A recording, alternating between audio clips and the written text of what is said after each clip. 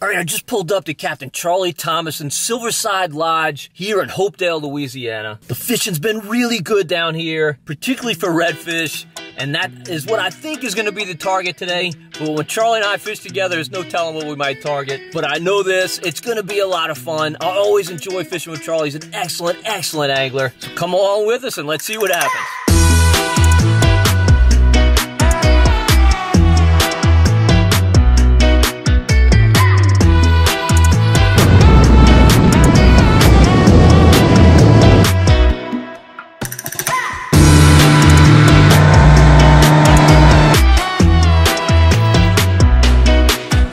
All right, Charlie and I have pulled up to a flat that's been holding a bunch of fish for him.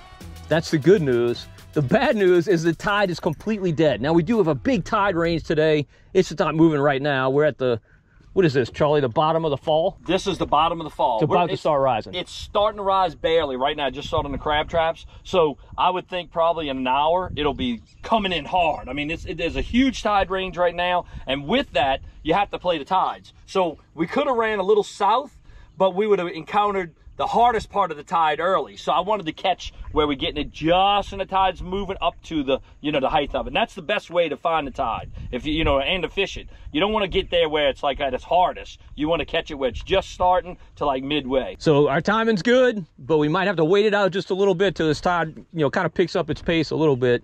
I'm starting with the Echo 1.75 and gold shad. I love this bait. And Charlie's throwing a topwater. What is that, a she-dog? Or I got a, this is a Sea Eyes, and this is that chartreuse Sea Eyes, topwater by Mirror Lure.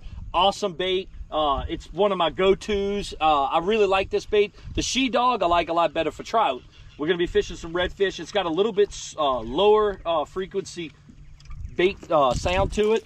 It's not that real high sound, but this bait right here is a very big go-to for me for redfish and trout. But really for redfish, that low frequency, I think that's a big deal. Awesome. All right, let's see what happens.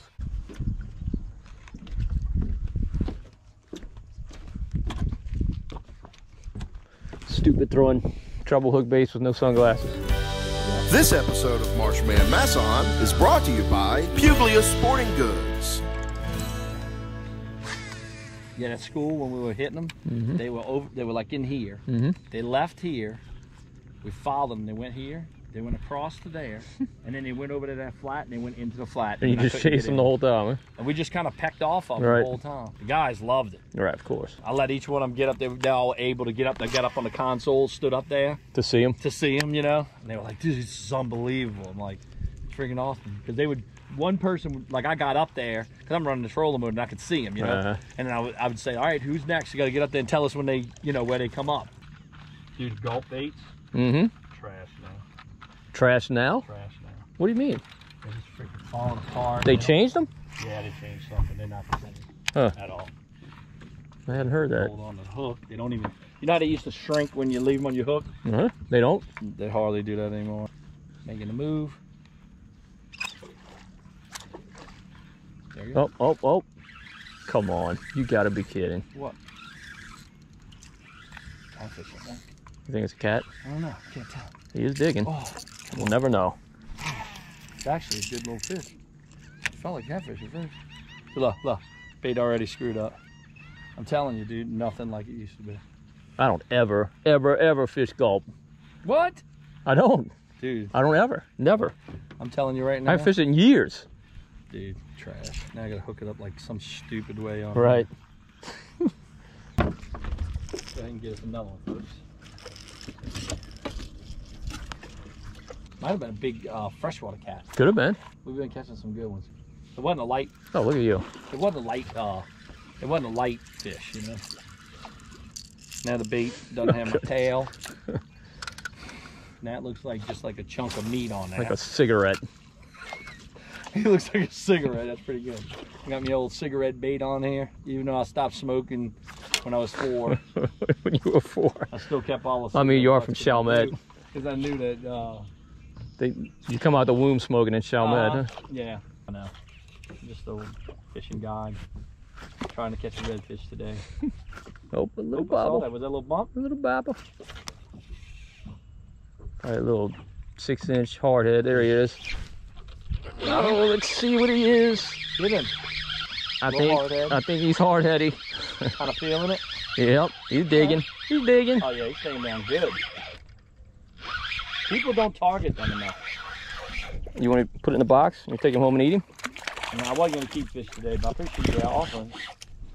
I got a foot back here. You want to take him off or you got him? I'll do it. Oh, I just had one too. Dang, right when I looked away. Could have had a hard head of your own. Dude, I tell you, this is not a bad hard head. No, he's nice. Yeah. Oh, you got him? You got him? Oh. Mine's little. Oh, yeah. Trophy, I got a little bit of it. Yeah, that's what our wives say. I hear that a lot. Here, go ahead. Oh, he took your gulp too. My gulp. Just what you were saying. Getting on it. Oh. Redfish? I think so. Or a stingray, one or the other. A stingray on your gulp? Nice redfish. On my gulp, on the hunch. Beautiful fish. I mean, he hit it right when it hit the water. You need a net? Can we net him? I'm good. All right. Beautiful fish, man. Gorgeous. Uh-oh. On that gulp. And look, the funny thing about that is that, you know, we were just talking about it. You know, with the dirty water, and the dirty water came through, you know, the dirty water affects the fishermen and not the fish. We pull up right here, throw out. I mean, my cork literally hit the water and it was on, you know. Hopefully there's a bunch more right there. Popping cork, making that noise. You can tell he's been in dirty water because he's very nice and white. Yep, good fish. All right, buddy.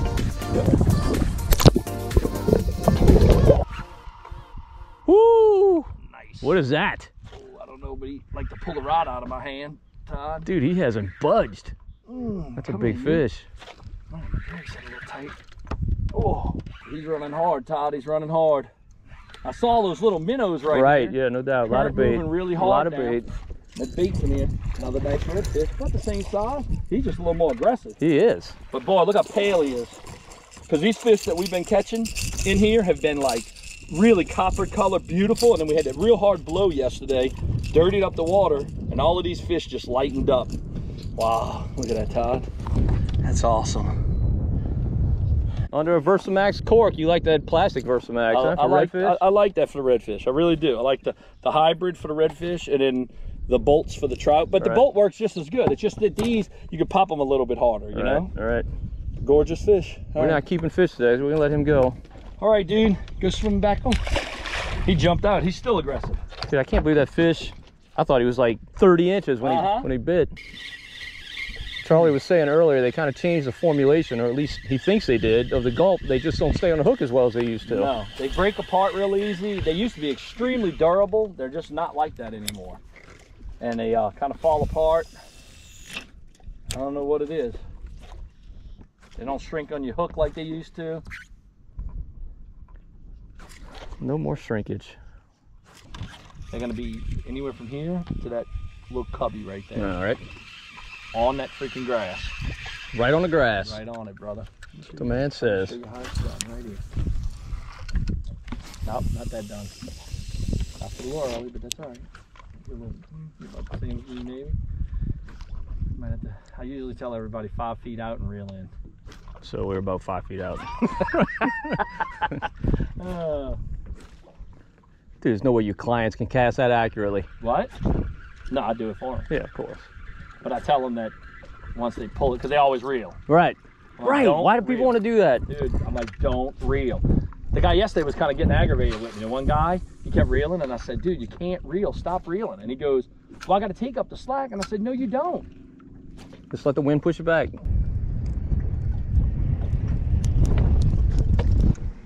Got that nice orange jig head. Yep. You know how to do it.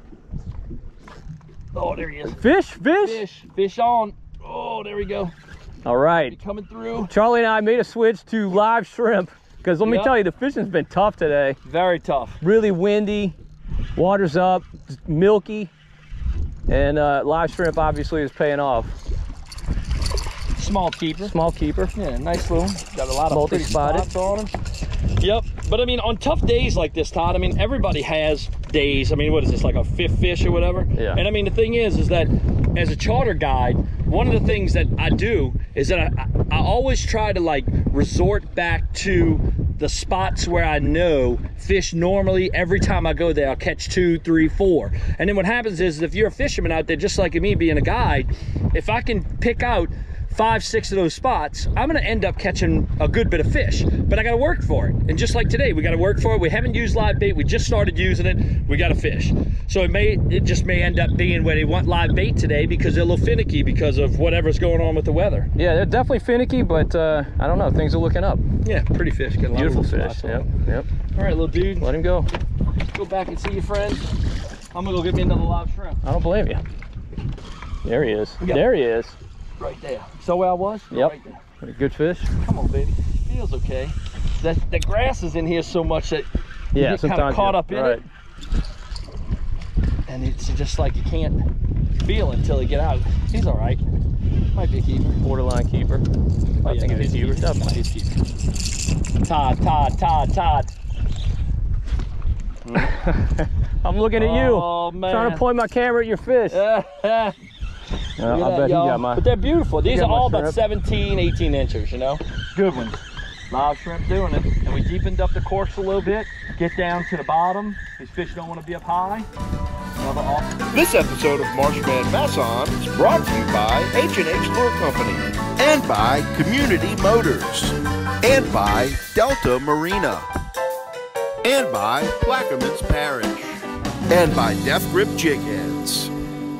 He took it just like yours did, real slow. You know what I'm saying? Like he just took it on the real slow. I thought it was a catfish, to be honest with you, at first, because it just kind of went down, like slow, just like that. There you go, ladyfish. Oh, damn it! Perfect. Get him out of my way. Yep. Had to reel it anyway. Put my shrimp on. Good time. Oh, you're really the other way. I'm not gonna let you have it then.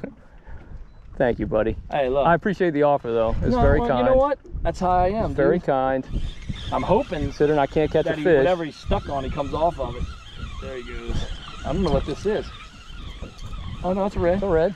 He was stuck on something down there. I don't know what it was. Nice fish. Good keeper. Nice keeper. Look at that. Beautiful. So that's the kind you want right there. That's the kind you want. It's kind of like the ones we caught earlier, but bigger. A little bit bigger. And that one's pretty. Pretty.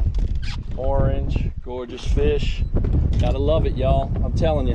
And the thing is that just changing up tactics, not getting impatient, makes the world of difference. I mean, you know, honestly, I think if really we're counting them, we're probably only about 2 or 3, about 3 away from our limit. You know what I'm saying? And it wasn't great fishing, but I mean, you think about it too, it's not even 10 o'clock. Right. We're just so used to catching so fast. Really, we're having an awesome day. A tough day is a lot better than anybody else's good day. That's right. But it was awesome. Awesome. No doubt. There he is. Oh, yeah. Nice one, Todd. Oh, now I need the net on this one. He's so big. I don't know how big he is, but might be a sheep's head. Let's see. Multi. Nope. Nope. Redfish. Nope. Nice red. Super red. Beautiful.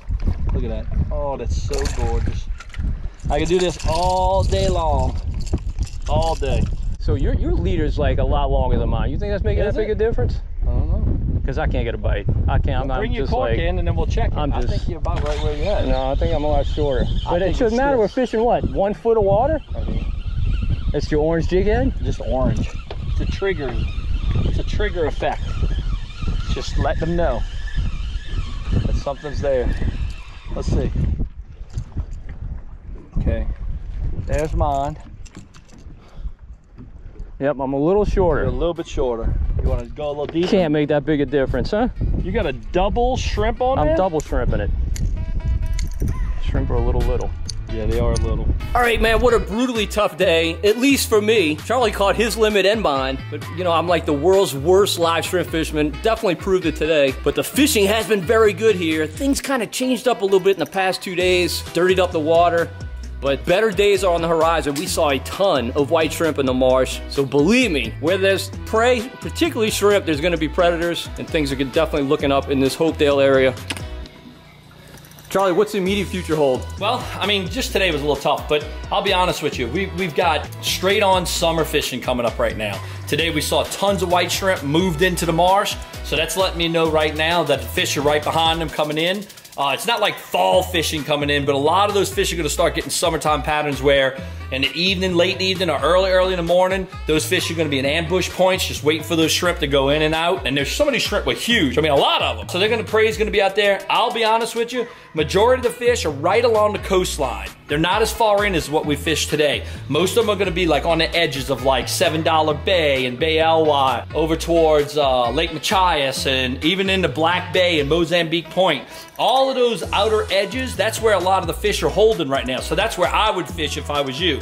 As we get into like, I guess that would be somewhere around like October-ish, then the fish will start moving in and we'll make that transition coming in from that point. All right, well, hopefully you enjoyed the video anyway. Got something out of it. If you did, please give it a thumbs up. Also subscribe to the Marshman Masson channel on YouTube. And don't forget to hit the notification bell so you're notified whenever we post a new video. And until next time, if we don't see you in the marsh, we'll see you right here on Marshman Masson.